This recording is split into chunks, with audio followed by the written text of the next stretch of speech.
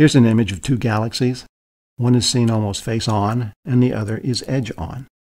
They were observed by Hubble in 2017 to celebrate its 27th year in orbit.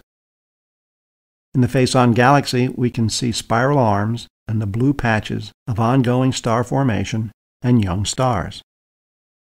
In the edge-on galaxy, we can see huge swaths of dust responsible for the molted brown patterns.